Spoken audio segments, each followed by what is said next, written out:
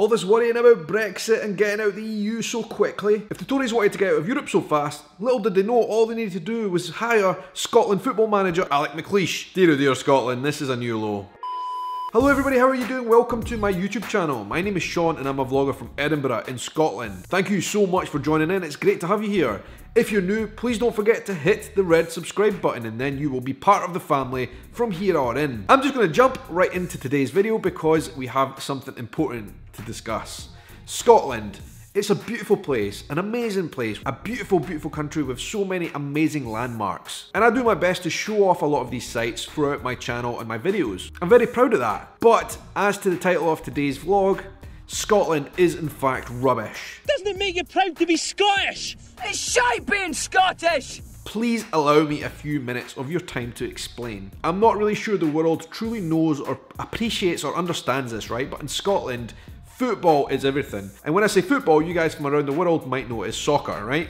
That is everything to us. It always has been. When I was a kid growing up in a housing scheme in Edinburgh, all I could think about, all I cared about was football, and it meant everything to me and all of my friends and basically everybody I knew growing up. If you see photos of me when I was a kid, I would be wearing one of three things, and that is a football t-shirt from either of the teams that I sported. First of all, Heart of Midlothian, my football team from right here in Edinburgh. I wore their strips basically permanently for years. Also, I would wear the Scotland top quite a lot, and also I took a shining to Brazil as well, surprise, surprise. But I just cannot stress how important, how fundamental football was for us growing up in Scotland. It was such a big part of our identity. I mean, you might try and associate Scotland as being a country of rugby or golf, but don't listen to any of that, right? Because that's actually quite a small section of society who are into those sports. The real people, the sport of the people is football. Always has been, but maybe not for much longer. See, when I was a kid, right, growing up in the 90s, Scotland, we were still not that good of a football team or national team, right?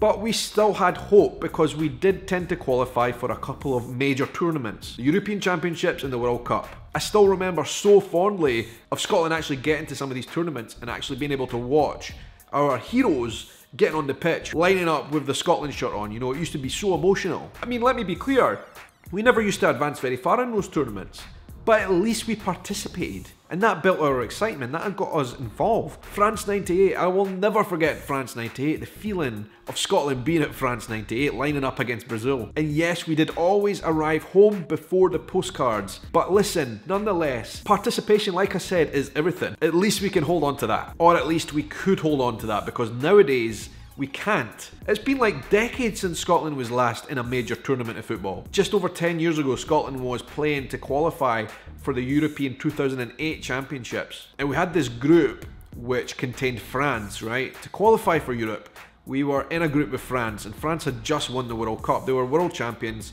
and we were playing them at home and away. And guess what? We managed to win both those games. We beat France home and away, but this is Scotland's problem, right? We play well, we play really well against the big teams like France and all the important teams you can think of. Scotland always puts in a performance. We might not win those games, but we play well. And then we get beat by all the silly little teams around the world. And a funny story about that exact tournament, I remember a man called James McFadden scoring from 40 yards out, and it sent Scotland into absolute euphoria. McFadden is going for goal! James McFadden scores the best goal he's scored for his country! Absolutely sensational! Goal! Oh, I don't believe it! Oh, I don't believe it! Quickly, let's Jesus, go to what Gordon. a goal here for Scotland! Who scored, Gordon? James McFadden, what a goal! I was actually in my friend's house. A couple that I used to work with from South Africa and another guy that I worked with from Scotland. We all went to watch this game, and for some reason, I don't know what happened, but just as James McFadden was lining up with his boot on the ball, the TV went blank, right? And then it came back to us with the ball in the back of the net, and none of us could understand what was happening because surely we hadn't scored, right? Well, we had. But it wasn't to be. Like I said, we got beat by lots of silly little teams there on after, and then that was us. We never qualified, and I think I've never been able to watch Scotland properly since then. And that has been Scotland's story ever since. Like, we put in brave performances against big teams, but we can't get through ultimately because we get beaten by lots of small teams. I mean, we're a small team as well. Let's not get ahead of ourselves. I'm certainly not one to do that. When I say small teams, I'm including Scotland, but teams that we should be beating nonetheless. So fast forward to today, exactly today, Scotland against Kazakhstan. I put the game on because I thought, well, here is a chance to see Scotland winning a game of football, right? Surely this one is in the bag. Oh boy. First game, the very first game in the qualifiers for next year's Euro 2020 tournament. 10 minutes into the game, Scotland were losing 2-0 after just 10 minutes. And I, as well as just about everybody in this country, turned the TV off in a fit of rage. And it ended actually 3-0 to Kazakhstan. And that led to pundits, for example, on the BBC saying that was Scotland's most abject defeat ever in the country's history as a footballing nation. It's just embarrassing. Honestly, I think this man spoke for the nation when he said, "Say something." Yeah, say something. That was shite. And listen, I mean this is no disrespect to people from Kazakhstan when I say Scotland should be winning that game any day of the week, no matter where it's played around the world. Scotland should be winning that comfortably. But instead, we were comfortably beaten and made to look amateur. And you know what? I'm kind of feeling like we might as well just give up. Like, this is not for us, obviously. This generation is a lost footballing generation in Scotland. It's over, lads. And you better believe it. Our friends from south of the border have been having great fun today. And I think they will never ever let us forget about this defeat. The memeing and the trolling online has been relentless, to say the least. And I thought I would do a wee bit of a review of some of those memes right here on today's video. Following the BBC's announcement of the defeat and their interview with the manager Alex McLeish, I'm not really sure I understand this because I don't know the context. Unfortunately, it was like the Battle of Solway Moss when 18,000 Scots lost to 3,000 English. Okay, I'll take your word for it. And here we go, some people from down south proclaiming their joy at what they saw today. Chicken stock, beef stock, laughing stock, that is us. This badge right here, Scottish Federation. Honestly, Scotland fans, that was the worst result I've ever seen. Alex McLeish, the worst result you've seen so far. Mimicking Homer and The Simpsons then. I mean, what is he doing there? He needs to get out. Like, he's had his go as Scotland manager years ago. He failed then, and he's failed now, clearly before even starting. I like this one. The meme image of Neymar wearing the Jimmy hat.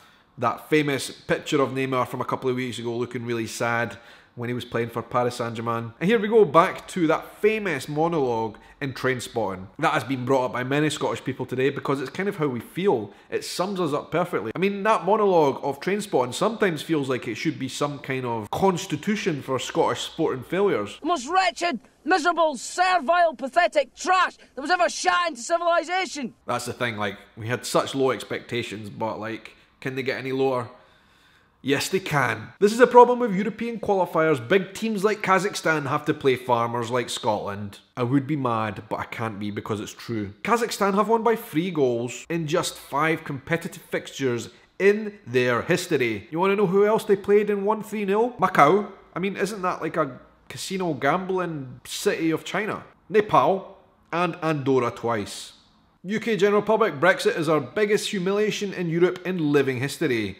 Scotland's national football team. Hold my beer. Let's talk about Borat really quickly here because the memes are obviously going in that direction and there's been a lot of Borat memes flying around today. I mean, it's funny and all that. I mean, it is funny.